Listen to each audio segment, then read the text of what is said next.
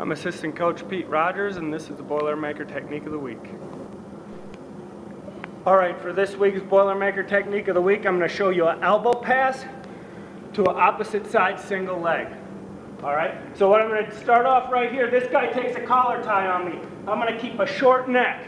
Alright, I don't want my neck sticking out deep. It's easier to pass if I pinch this arm right here.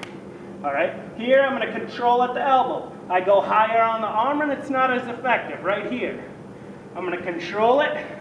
I'm going to pass this off my head. Now notice when I pass off, I'm looking at Chad's chest here. I don't want to have my head down and circling because I feel like a lot of times this guy will move away from me if I do that. So I'm going to pass it off, look forward, and my first look is a high crotch or a high single over here. And I'm going to stalk into him. But when I stalk into him, this time this guy pulls that leg way back. That's not a problem. By him pulling his leg way back, he is opening up the opposite side. All right? This doesn't have to be super fast. What it has to be is make him know that if he keeps that leg there, I'm going to get it. All right? When he pulls that leg away, he's giving me an easy shot on this opposite side single leg. So I'm going to take a little jab step here. I'm going to attack right here to my single leg. All right?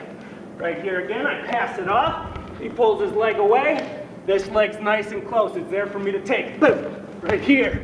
Drive up to my feet. All right? Nice, easy finish for you to do from here. I'm going to take a step back to dump. All right? He hops off that dump right here.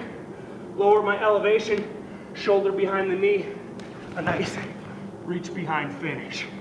All right? That's your Boilermaker Technique of the Week.